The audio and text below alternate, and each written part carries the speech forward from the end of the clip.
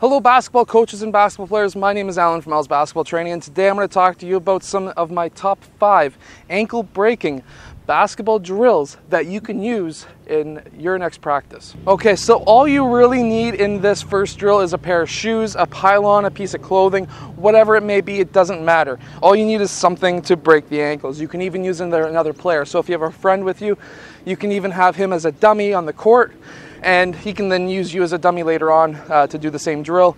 And basically, you just need to break the ankles of that pylon. So if you're a beginner, if you're like 7, 8, 9 years old, you can sit here, you can stand here, you can spin the ball to yourself, get in triple threat, and then you can jump into it, you can cross, and then you're gonna drive towards the rim. You can take your shot, you can go in for a layup, whatever it may be. However, right now we're focused on breaking the ankles of this pylon. So if you're younger, spin the ball to yourself, jump into it, one dribble. And then if you're a bit older, you can dribble up to the pylon. So if you've practiced that for a bit, now you can dribble up to the pylon. So now you're gonna dribble up to the pylon, you're gonna jump into it, cross through, and then you're gonna go and do your cross. And you're gonna start again. And then instead of going through the legs, you can go and just do a regular cross. Remember, always hopping into your crossover. So what I was just doing there is you want to hop into it. The reason why you want to hop into it is because it keeps you on your toes, and you're going to be a lot quicker when you're exploding out of the crossover. That way you can beat that defender in game a lot more and a lot faster, a lot easier, a lot better. And then you can even cross into it, go behind your back, and then you can drive. Now you can be finishing or you might not be finishing, it's totally up to you. Personally, at first, if you're just starting this drill, you don't have to go and finish. However, later on, go up to it, cross, and then really drive to the rim. Now this second drill I'm going to show you is called the zigzag drill. I've showed you this many times in past videos. Basically, you're going to be dribbling up to a pair of shoes, a pylon, whatever it may be, and then you're going to be dribbling up to it, you're going to cross, then you're going to get up to this pylon, you're going to cross, and then you're going to drive towards the rim. You can take your shot, whatever it may be. You can have as many of these zigzags, as many of these pylons as you really want. So right now I only have 3 because I really don't have enough space on this camera zoom to be able to show the whole court. But if you have a whole court to your advantage, use it. It's great cardio, and let's face it, if you're a point guard and you're getting pressured full court, you're going to be doing this motion all game anyways. So you might as well practice it full court when you can. The one thing to make sure that you're doing is going through these drills at full speed. Now each of these drills, I would go for 10 made shots at the end myself.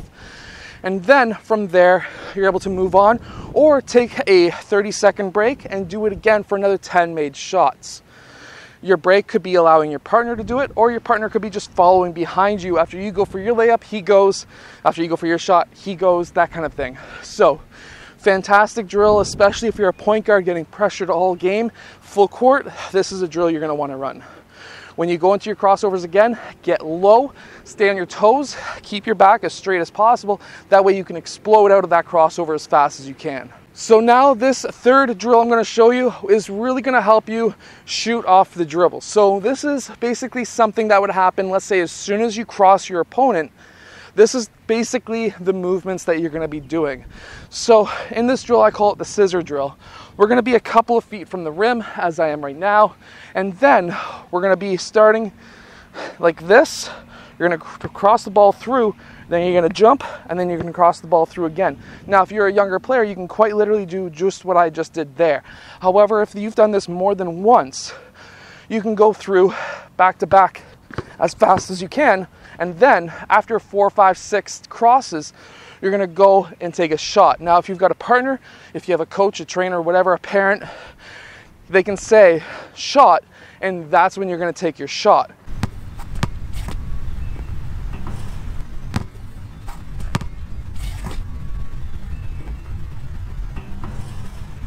Okay, so this next drill I call combo line dribbling. The reason why I call it combo line dribbling is because you're going to be doing dribbling combos while going in a straight line. Now this is just basically getting you used to, if you're a little bit younger, or even advanced but want to be able to work on combo dribbles or combo handles, this is really going to help you with that. So you're going to go straight line, you can go half court, you can go full court, doesn't really matter. And what you're going to be doing is different combos. And you're going to do the same combo over and over again. So you're going to do a 2 dribble combo over and over again. So right now, I'm going to go 1 dribble, cross, 1 dribble, cross, 1 dribble, cross. And then next time down the court, you can go 1 dribble, behind the back cross. And if you can't do that quick enough or perfect enough like I just did, you're going to start again. Combo, bang, bang. And now in this 5th and final drill, this is a 2 pylon retreat dribble crossover drill. So basically what we're going to be doing here is practicing in-game movements. And what I mean by that is these are most likely things that you're going to be doing in-game. So you're going to be starting with this pylon back here. You're going to be dribbling with your left hand, and you're going to be doing this on both sides. So next you'll move this pylon to the other side and dribbling with your right hand to start. But you're going to be dribbling with your left hand. You're going to get up to this pylon. You're going to jump into your crossover. You're going to retreat dribble back. You're going to cross over again. You're going to go around this pylon, and then you're going to go in and take your shot. And you're going to try and do this as fast as possible. This is something that you generally could do in game. So you're dribbling up on your opponent. Your opponent's here. He's cut you off. You can't get around him. Maybe you're not fast enough. You're going to retreat. You're going to cross over. You're going to retreat dribble. And he's probably going to be following you out.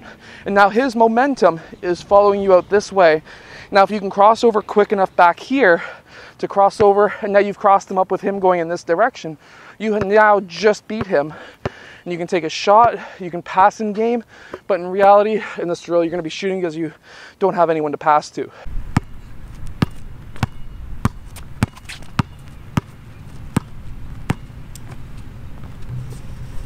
So there's the 5 drills that I would run. Anyways, I hope that you have enjoyed today's video. If you have, hit that like button, subscribe, and I will see you guys again tomorrow.